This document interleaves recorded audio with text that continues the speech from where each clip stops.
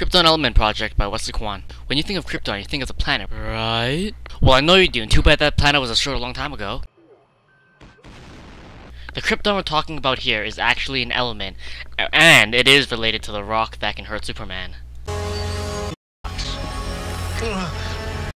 Krypton. The number up here is the atomic number. It represents the amount of electrons and protons the atom has. So Krypton has 36 protons and electrons. Kr is the IUPAC symbol name for this element. The number under the symbol represents the atomic mass in grams per mole.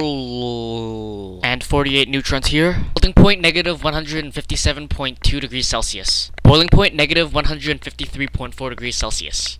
Here's a periodic table. On the right side, group 18, period 4, there's Krypton. It's in the noble gas section, so what can the natural state be of this noble gas?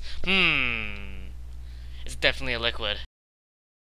There's not many uses for Krypton, but one of them is in fluorescent lights. Krypton is mixed in with some other gases that don't need to mention because that's not my assignment, to form a nice pretty light. Krypton is also used in flash photography. When you ionize Krypton in a Krypton-based bulb, it emits a bright white light, which is perfect for high-speed photography. And lasers. Krypton, when mixed in with other doodads, can become a very beautiful and powerful laser. Krypton has a very unique and vibrant color. For proper understanding of this luscious thing, I will apply it onto the white. Wow. Isn't it awesome?